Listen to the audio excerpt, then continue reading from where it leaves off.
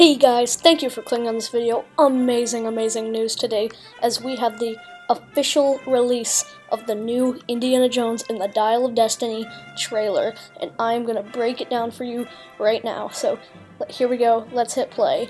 So it starts out here with Indy in his, what I assume is his house or his apartment in New York.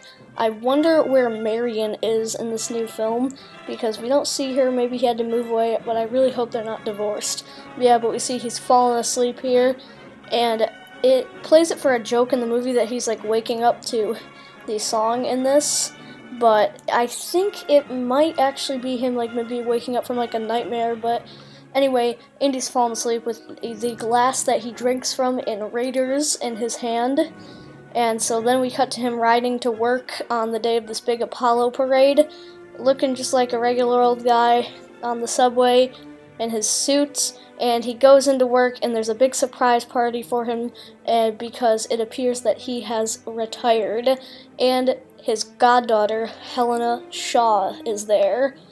So he seems pretty melancholy about that, and he's at the bar telling Helena he's retired, and she buys him a drink.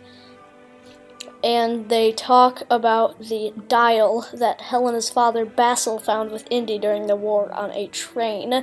Now we get an awesome DH scene that we saw in the trailer, a little expanded, of young Indy punching Voller in the face. It's really cool, and that he grabs the dial that could change history according to Helena, and Indy says that it drove her father crazy. Kind of weird. But then we see him in the archives with Helena as it gets broken into by Clapper and Hawk, these henchmen for the Nazi villain of the film, Voller. And they track Indy down, but Indy has to escape, so he kicks over the shelves. And the Agent Mason, played by Shannette Renee Wilson, is also there for some reason. Kind of weird, but as you can see, it appears that Helena double crosses him, being kind of a trickster, and she runs away. And then we see Voller looking through this old military file of Indy, which lists him as extremely highly intelligent on his characteristics, and I believe that the file that he pulls away before this is Helena's, because it says Helena Shaw at the bottom, and that's a picture of her there. Then we get the shot of him de-aged with the bag off his head. Voller sends them to go get Indy, and he has to ride off on the horse through the parade, which then takes him all the way down to the subway, where he is seen outrunning a train on a horse. Really epic action scene here with Harrison Ford. Then we get on June 30th, and Voller opens the box and finds the dial, which in this scene appears to be moving, I think, as they move through time. So this looks crazy. This is like time travel just confirmed in this trailer. You see older Voller holding up a gun, and then he says, "You stole it." We get a funny gag where Indy says, "You stole it," and then Helena says, "I stole it." And we see Indy jumping on the boat.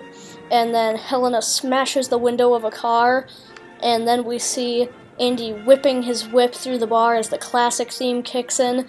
We see a glimpse of the tuk-tuk chase, and then we see the planes going through a dimensional portal, I believe, that train shot, and then a de-aged Indy looking out of the train, which looks very cool. And then we also have Voller here in some sort of plane, I think, in his Nazi commander uniform.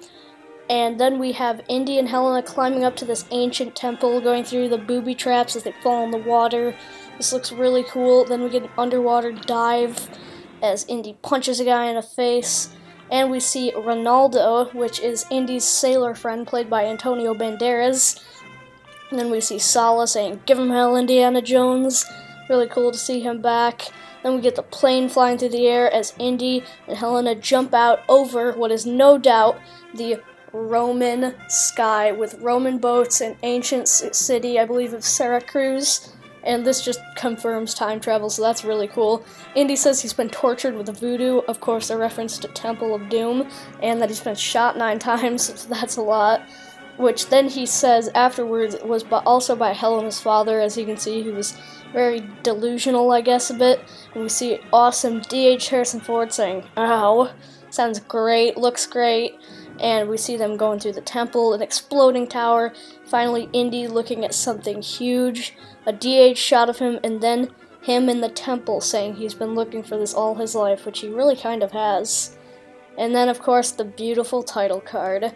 So yeah, guys, that was the Indiana Jones and the Dial of Destiny official new trailer. What did you guys think?